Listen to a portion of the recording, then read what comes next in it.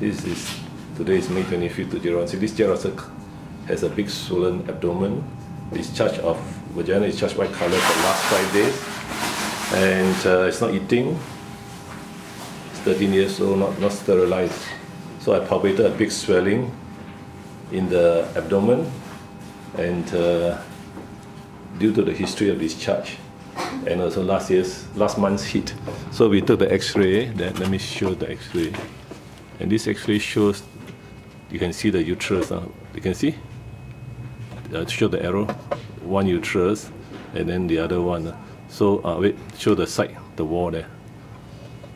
So we see the uterus here, there. That's the outline of the uterus. So two uterine, what do you call it? Uterine horns, full of pus. Okay, then the other view, the ventral dorsal view. And the dorsal view, okay, I'll just show the arrow, come. Okay, go around it. Some more. This one? Some more. This one also? Go around it, yeah. So it's a case of closed pyometra, but the owner doesn't want to operate because the dog might die.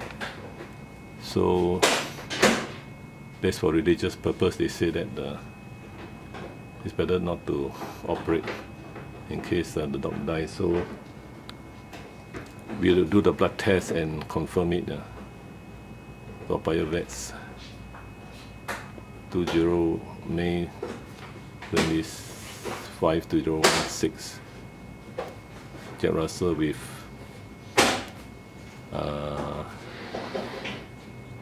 13 years old female, not spayed, with swollen abdomen and discharge, whitish discharge for the last 5 days, not eating and drinking a lot of water. So this x-ray is really good because normally you can't see so clearly the uterus, uterine horn swelling, and also palpation. I can palpate. Vets, closed pyometra, Jack Russell, Singapore.